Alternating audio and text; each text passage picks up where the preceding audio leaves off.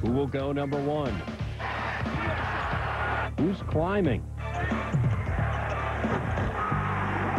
Who's sliding? All the draft hysteria with the expert and participant perspectives.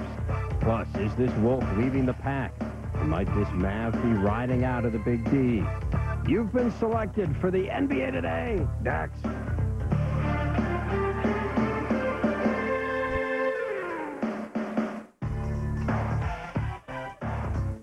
Thanks for dropping in on the NBA Today. Dave Revson with you as we preview the NBA Draft. Elgin Baylor, David Aldridge, Dick Vitale, Andy Katz all set to join us. Should be a great program. It also promises to be one of the stranger NBA drafts that we've ever seen, with high schoolers, foreign players, and underclassmen projected to dominate the lottery selections. Michael Jordan and the Wizards, of course, had the first pick, and much of the speculation has revolved around the high schooler Kwame Brown, big man out of Georgia. He spoke with ESPN.com's Andy Katz. There's never been a high school senior as the #1 pick in the NBA draft. There might be on Wednesday, and it might be Kwame Brown. Can you believe the way your stock has climbed since a year ago when you were going to ABCD and then signing with Florida, and now you might be the #1 pick in the draft? Yeah, it's great. It's unbelievable. But, you know, God works. You know, he just does great things when he gets his hands on a situation. So who knows? I may be history. You told me in Chicago that you'd love to go to Washington and be a sponge for Michael Jordan and absorb all his knowledge of the game. How much do you want to be in that position? And if you are picked #1, that they keep the pick so you can go to Washington? That would be a great situation, because you'll learn from the best. Michael Jordan is considered the best in the game, and I agree with most analysts. If I go to that situation, and Michael Jordan would be like a big brother to me, if he allowed that, I would go there and just learn as much as I could from the best. So, I mean, it's the greatest situation you can have. You could go 1, Tyson Chandler could go 2. That'd be 2 high school players in the top 2. Be pretty unique. Is it just a unique year for high school seniors? Yeah, I mean, I think a new trend is starting. They're starting to not be so skeptical of high school players because of Kobe and because of Garnett. I think they open up doors for us young and up-and-coming players. But I think it's going to be a good situation because now they'll see that high school players, it doesn't matter about age. It's just about character and what kind of person you are, how hard you're willing to work. Well, Kwame Brown might be either the #1 pick, maybe probably no lower than #2. Let's go back to the studio. Andy, thanks. And Andy's mock draft does have Brown going first to Washington. As he mentioned, another high schooler going second, California big man Tyson Chandler, headed to the Clips. An actual college senior in Andy's third spot. Imagine that. Shane Battier to Atlanta. Then another high schooler, Chicago area native Eddie Curry, going to the Bulls. The full mock draft available for your perusal on ESPN.com. David Aldridge joins us now from the ESPN zone in New York. And David, that list we just saw, obviously contingent on no deals being made. So now we ask you, what are you hearing in terms of potential deals? Well, there's always deals that are being talked about or made, but the biggest one right now is Clippers talking to the New Jersey Nets. Stephon Marbury's name is in this deal. Stephon Marbury for Keon Dooling in the 2nd pick overall was the deal that both sides have talked about and talked more than just a little bit about. It's up to Donald Sterling, the Clippers owner right now, if he wants to pay Stephon Marbury the balance of his contract. He's got a significant contract, obviously. And if that happens, then that's what the deal is going to be. But right now, that deal is not happening. That's just it's on the burner. I wouldn't say the back burner, but the front burner. There's other stuff going on as well. Obviously, Washington sitting there at #1. They got some discussions with Vancouver about Sharif Abdur-Rahim for the first pick overall. Obviously, it would have to involve a lot of players because the Wizards, right against the salary cap, right against the luxury tax, you'd have to put a lot of guys into it. Right now, it doesn't look like that deal is going to happen. Just you have to put so many guys in the deal. The other team that's the action team right now is Chicago. Do they move up or down? They tried to move up. Package that included Elton Brand. They can deny it all they want, but they did talk to the Wizards about an Elton Brand deal. It didn't happen, but that discussion has been ongoing and continues to go on. The other guy that's in play right now is Paul Gasol, the 7-footer from Barcelona. Right now, Cleveland at #8 is trying to move up to #6 so that they can take Gasol at #6. Golden State's going to stay at 5. They're not going to make any deals right now. If Gasol goes any higher than that, it would be somewhat of a surprise. I know there's some discussion about that. Right now, Cleveland thinks at 6 they can get him, moving in with Vancouver moving down to #8. You were talking about the Wizards, David, with that #1 pick and maybe trying to move around. Let's say they do keep the #1 pick. Who do you project Washington taking there? Well, if they keep the pick, Dave, it's Kwame Brown. That's the guy that they like. Antonio McDyess, they see him as Antonio McDyess, a power forward who can put the ball on the floor, who can continue to put on weight, maybe play some 5 for you down the road, but right now could step right in at power forward and give you some significant minutes. Great upside, great kid. Although Tyson Chandler's still on their list, I think Doug Collins likes Tyson Chandler an awful lot and wouldn't mind taking him at all, but I think Kwame Brown has impressed more people. As a matter of fact, one team that's not in the lottery, who have no reason to lie, told me that they asked all the guys, all the big men that had come in to work out, who was the best prospect you played against, to a man. And this was 6 or 8 guys. They all said Kwame Brown was the best guy they had played against. All right, David Aldridge, thanks a lot. We'll be back with you in just a minute or two here on the show. So as David said, a good chance that a high schooler will be taken for the first time ever with the #1 overall pick in the draft. That brings us then to the team with the 2nd pick in the draft. Now let's go to the envelopes and find out the final results. The 3rd pick goes to the Atlanta Hawks. The 2nd pick goes to the Los Angeles Clippers. So the LA Clippers among the big winners in the draft lottery, securing the #2 pick in Wednesday's draft. And here to talk a little bit about it is Elgin Baylor, the VP of Basketball Operations for the Clippers. And Elgin, let's talk a little bit about your team, because you're not the typical team you see in the #2 spot, a team that finished very well last year, particularly at home. Do you have the luxury now with that #2 pick of maybe looking to fill a specific need, or are you still looking for the best player available?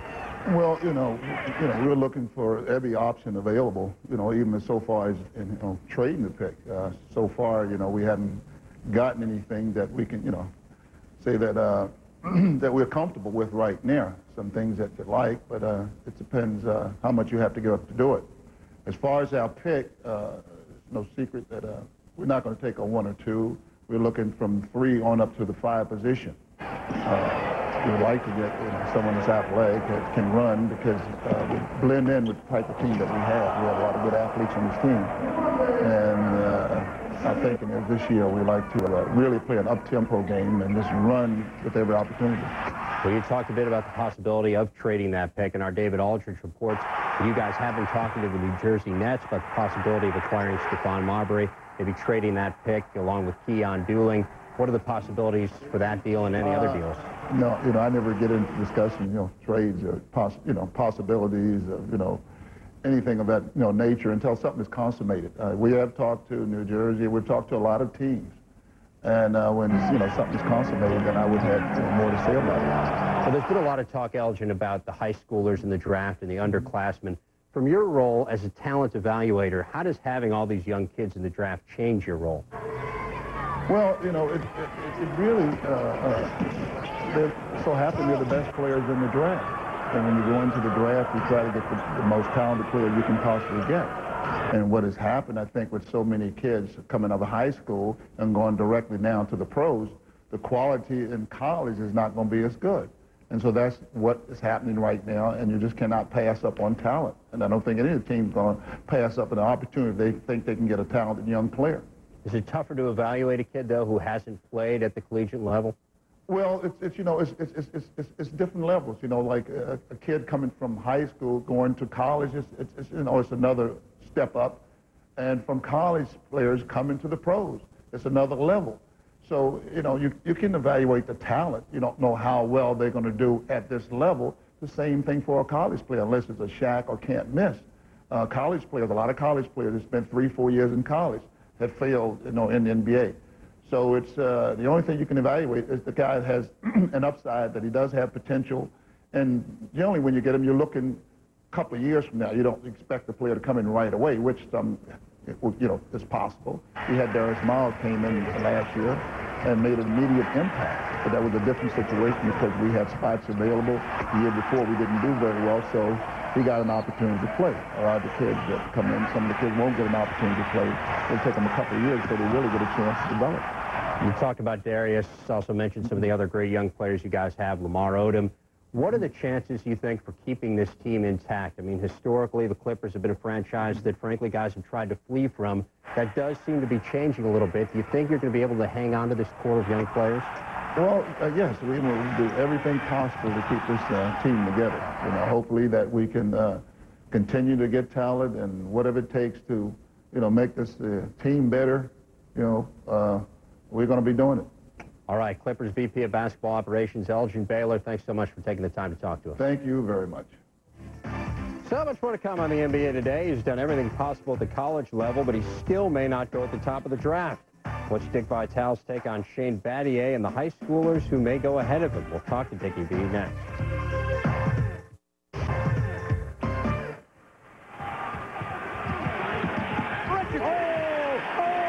Is he a high riser? Time out, get the TO, baby. I mean, if that is not the 3S man, super scintillating and sensational, show me someone better in America. That, of course, the familiar voice of Dick Vitale, who joins us now from his home in Sarasota, Florida. Dick, thanks a lot for taking the time out. We saw some video of Shane Battier there coming in. This is a guy you've been watching for 4 years playing at Duke. What's your take as we look forward to the NBA draft on the possibility of a high schooler maybe being taken ahead of him? Well, you know, Dave, it seems that it's going to be Kwame Brown, probably number 1, and number 2, unless there's a trade, it looks like Tyson Chandler will go number 2 to the Clippers. What really amazes me, and these kids have certainly a great upside and loads of potential, but I want to send a bulletin loud and clear to Michael Jordan. It's not too late yet, Mr. Jordan. Listen to me. Uno number 1, as Tony Kornheiser has said on his radio show, and I say the same, echo these 2 words, Shane Battier.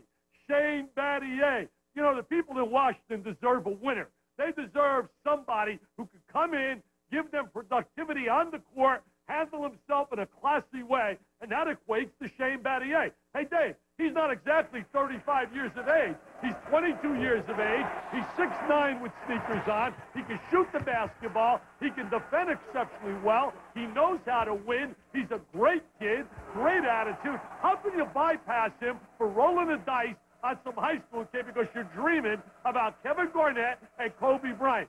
What would have happened to Larry Bird and Magic Johnson if they went through all these workouts? Would they get bypassed because they're not super quick? Shane Battier is the most productive potential player right now coming out of college who is ready to perform and give a team instant help at this moment. Well, now, Dick, if Battier doesn't get chosen number 1, which, as you said, it doesn't look like he will, what will that say about the college game? I mean, is this, in a sense, ruining the college game that's making kids say, man, I got to get out of here early because otherwise my stock's going to fall rather than rise? Not really, Dave. You know, when you think about the high school kids, they're not our problem. I mean, the high school kids have been very productive that have come out early. There's been 11 high school players that have been drafted since 1995. 7 of them are getting major minutes and are very productive. And they also have financial bonanzas, so I can't blame these high school kids. That's not the problem. You know, we make such a big thing about 4 or 5 kids that come out and we say, wow. Well, 5 kids is not going to affect the college game. What affects the college game are all the players that come out early from college that aren't ready to play. Last year, Donnell Harvey never got off the pine in Dallas. Joe Prisbilla never really got off the pine in Milwaukee. Michael Redd, William Avery 2 years ago, Eric Barkley. Those guys don't develop because they don't get playing time. Now, if you're a high school kid who's coming in and you're going to get playing time, a la Garnett and Bryant, and certainly now Rashard Lewis, you look out there, Al Harrington, and you think of Tracy McGrady, those kids have come in and have been major factors. College will go on. But I'll tell you this, what I'd like to see adopted, and I just don't understand why the 3 can't sit down, the big 3, David Stern, Cedric Dempsey, and Billy Hunter of the Players Union, the 3 of them sit down and adopt a plan that's utilized in baseball. Baseball, if a kid wants to come out of high school, let him sign, no problem. But if you enter college, they're not eligible to be drafted until they complete their 3rd year. We hear about lawsuits. Well, how come there aren't lawsuits in baseball? And I know about Spencer Haywood and their lawsuits. I could go on, Dave, about this, but you know what? I get amazed. Billy Hunter now represents the players. Why aren't the players saying, hey, wait a minute, we got all these kids coming out early, and they're taking jobs away from guys who really veteran players who could be there producing. Instead, some kid has to sit the pine or have a position they're not ready to play. All right, Dick Vitale, as always, thanks so much for sharing your opinions with us, joining us from his home in Florida. Hey, Dave, that's all I get. No more airtime. Kwame Brown, Chandler, Battier, 3 to Atlanta. I think they'll make the decision to go Battier instead of going young again like they did with DeMar Johnson. Potential. Battier is a winner. Jordan, get Battier. Dick, thanks a lot. Still to come on the show, we'll talk free agency. Will Michael Finley stay in Dallas? And where might some other big names end up? David Aldridge weighs in next. Lost in the first round of the playoffs in each of Flip Saunders' first 5 full seasons in Minnesota, and the team's been stripped of 4 of its next 5 first-round picks due to the Joe Smith controversy. So you would think this would be a good time for Saunders to escape for greener pastures. Well, despite the obvious obstacles, though, Saunders has decided to stick around, turning down an offer to coach the Blazers and instead signing a 2-year extension with the Wolves. I think that if I left, and even if I left and had success, that I would always look back, you know, at Minnesota and say I didn't accomplish what I said I was wanting to accomplish when I went there. Saunders, giving up his GM duty, says, though, he will still have a say in player personnel decisions. One other coaching tidbit this week, Kevin O'Neill, leaving the Knicks, will join his good friend Rick Carlisle as an assistant in Detroit. All right, let's switch gears now. Bring back in David Aldridge. Let's look at the free agent front, David. All the action, of course, starting July 1st, and a lot of the focus is going to be on Chris Webber. Absolutely. You know, there's a lot of talk about Webber going down to Orlando, but I'm telling you, the guy they want is Antonio Davis. They think they have a great shot at signing him. They're very confident. They'll have to make some moves. They'll have to clear some cap room, but I don't think they'll have to max him out to get him down to Orlando. They will have to move some guys, probably Michael Doliak involved in that. So Davis is the guy for Orlando. As far as Webber goes, Detroit will have room, but I think, Dave, Detroit's going to be a conduit. They're going to be a third team in a potential sign and trade deal. I don't see them signing Webber for themselves. The only team that really can do that is Houston. I think Houston has an opportunity to do it with the guys that they have, but I don't know that that's going to be the destination. I think right now, sign and trade is still the more likely scenario for Webber, with him going through Detroit somewhere else. All right, David Aldridge, keeping his ear to the ground, or perhaps more accurately, his ear to the cell phone from the ESPN zone in New York. Thanks a lot, David. Thank you, David. Danny Manning may be on the market as well. Said Monday he plans to opt out of the final year of his contract in Utah and become a free agent. Manning looking for a club that will pay him more than the $1.32 million he is scheduled to make next season. Some news on Michael Finley in Dallas. The All-Star guard has exercised an option in his contract that allows him to test the free agent waters, a move Coach Don Nelson says he fully expected. Doesn't seem to be any real need to panic for Nelly and company, though. Finley has indicated he will return next season. And one other note this week, the Grizzlies have begun moving their basketball operations to Memphis. This despite the fact the league has yet to formally approve the move. Coach Sidney Lowe said a decision is expected this week and that the team is confident that things will work out. Still to come on the show, more draft analysis. Who will go where? Plus, Andy Katz talks with another potential lottery pick, Duke Shane Battier.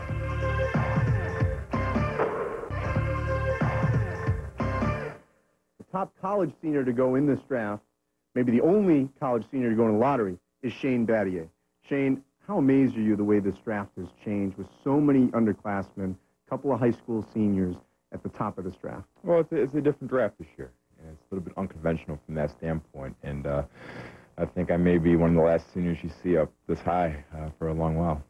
Now, how disappointed are you going to be if you maybe don't go in the first couple of spots? You told me in Chicago that fit is better for you. So let's say you go 5 or 6. Is that okay with you? That's fine. As long as I go to a team where I can play and I can help, I'll be satisfied.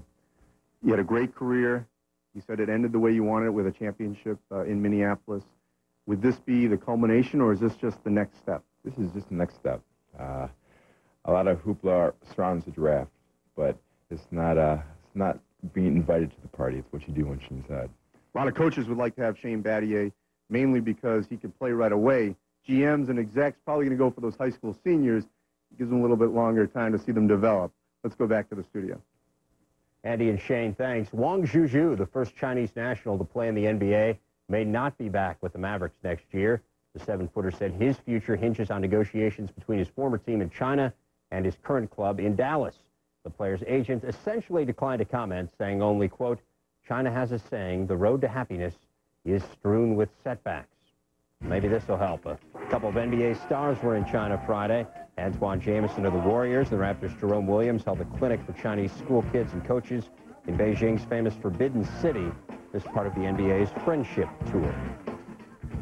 Jazz rookie DeShaun Stevenson has been charged with statutory rape after a 14-year-old girl's mother accused him of having sex with her daughter in Stevenson's hometown of Fresno. According to police reports, Stevenson admitted to the incident in a recorded phone conversation with the mother. Stevenson, who was arrested and subsequently released after posting $5,000 bail, faces up to 3 years in prison if convicted. Coming up, it is Washington in the catbird seat. Showtime highlighting that club's draft history next. WNBA Tids, Brandy Reed's been suspended for the rest of the season by Phoenix Mercury team president Seth Solka. Reed, who was the Mercury's lone All-Star last season, was originally suspended last month for conduct detrimental to the team. And Sonny Allen has resigned as the Monarchs coach after a disappointing 6-6 start. Allen, who has been in coaching for 6 decades, is retiring from the game as Maura McHugh takes over. Other news, the NBA Players Association planning to file a grievance against the league in response to the $15,000 fine that the NBA imposed against the Magic earlier this month. The fine stemmed from a donation the club made to a charity in Grant Hill's name, which the league says is a violation of the salary cap. Orlando says it's made similar donations each of the last 5 years without any complaints by the league.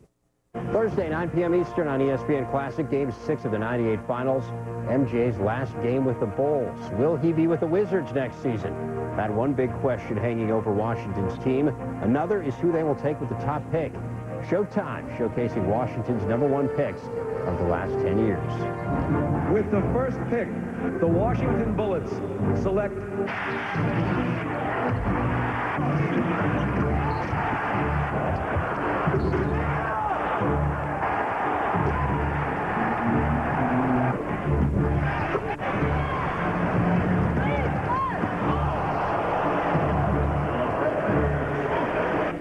He's a very high percentage shooter and an excellent defender. Ahead to Chaney on the pull-up. He throws off a pick down for the Jazz.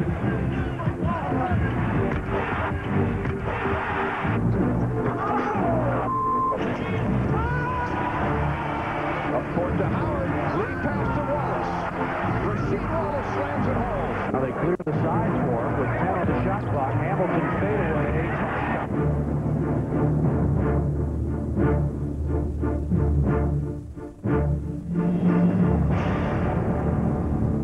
That's it for us. Thanks to David Aldridge, Dick Vitale, Andy Katz, and Elgin Baylor. We'll see you same time next week on the NBA Today.